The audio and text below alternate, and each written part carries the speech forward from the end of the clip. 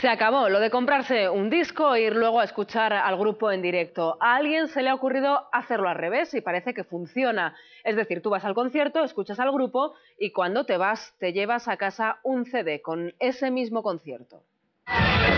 Había mucho público y además un público entregado. Ha sido una noche maravillosa. Pero mientras la gente se divertía, los que de verdad trabajaron fueron los músicos. Mientras unos tocan, los que ya han pasado por el escenario se dedican a copiar los CDs con 3 temas en directo de cada grupo. Aquí, todos echan una mano. En España no se hace. Pues queremos ser los primeros nosotros. Por el precio de la entrada uno puede disfrutar de la música en directo y luego llevarse un regalo, que en tiempos de crisis se agradece mucho. En estos momentos de piratería es lo mejor que puede pasar.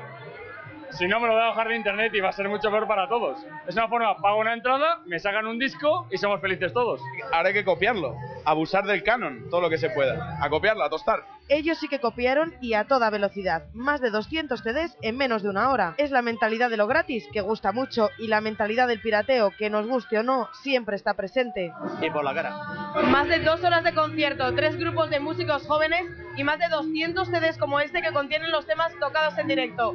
El público se va a casa y se los lleva gratis con el precio de la entrada. La gente contenta y los músicos encantados. O sea, es una salada de puta madre. Como grandes estrellas de rock salieron, tocaron y triunfaron.